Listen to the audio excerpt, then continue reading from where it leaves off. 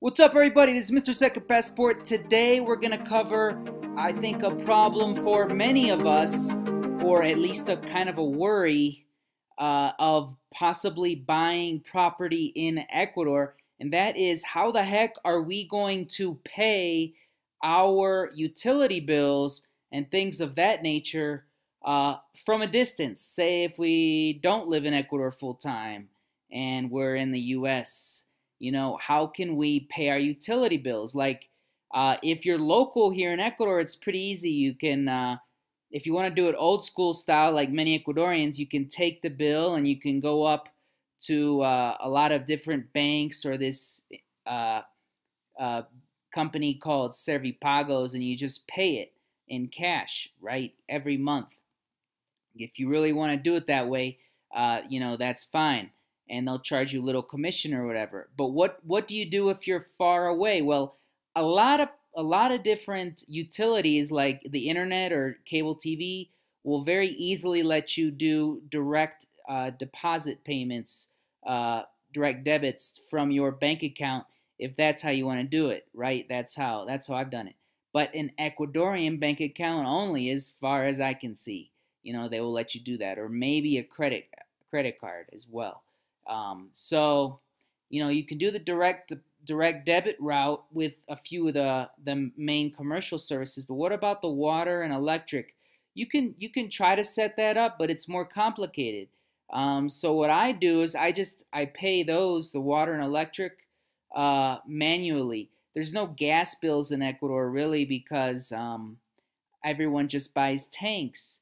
And if you're in a building like where I have a unit in Guayaquil, they just include it in your monthly association fee usually, the gas bill right into the payment. If there's even gas at all in the building. In fact, now that I think about it, my unit's pretty much all electric. So anyway, just something to think about. So, what's one easy way? Well, you need to get a bank account or a cooperative, and my bank account, they all kind of work the same here. Banco is the one I got. Pichincha also works great too, has very easy backend.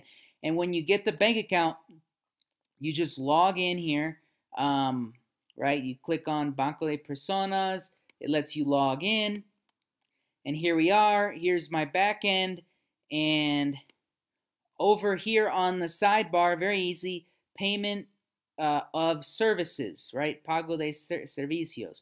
It is in Spanish, but it's not many words, so it's pretty, and they're pretty similar to English, so it's not like Chinese or something. It's not too difficult. And you just click on this first link here, Consulta y Registro de Servicios.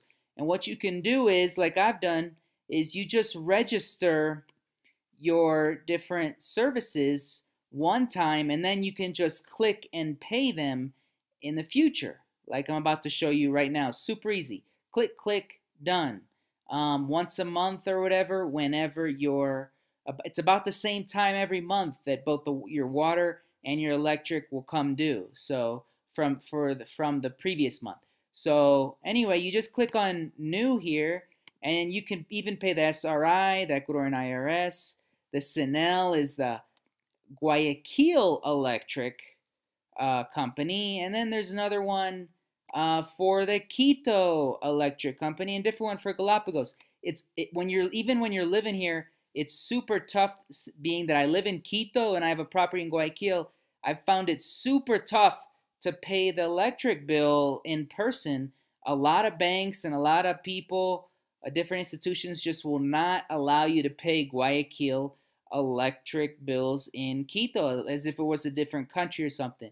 So anyway, but you can do it right online, and you just look for it.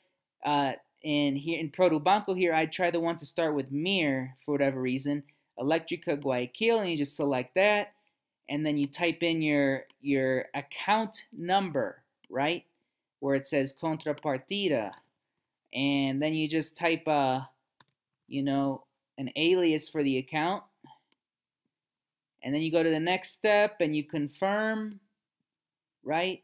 And then it asks you to, just like when you're paying these things, once they've already been enlisted, You need to download this app to your phone. It's actually easier than it sounds. This is my phone here. It's called Intrust, the Intrust app, right? You just download that. It looks just like that, and then it gives you these numbers for certain periods of time in order for you to verify who you are, like it's asking me to do right here. And then on the last step, I won't completely finish it because it's just a dummy trial.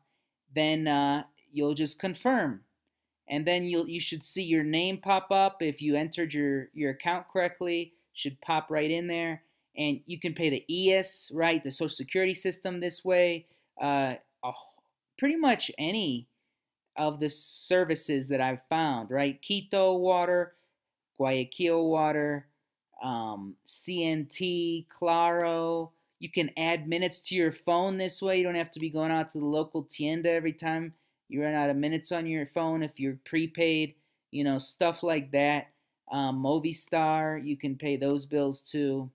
And then once you have the service enlisted, you go to Pago de Servicios, payment of services here, and you click over the number here. This is how it works here in the Produbanco app. And you just click, say I'm trying to pay the Guayaquil. I think I just paid it, so nothing will come up. But then it comes up your account right here, and you just click through the same process. Final step, payment, and that's it. It's paid. Super fast, super easy. You can do from anywhere on the globe and stay up to date on your payments for a property in Ecuador. So basically, you want to get a bank account, preferably here in Ecuador if you do buy property here.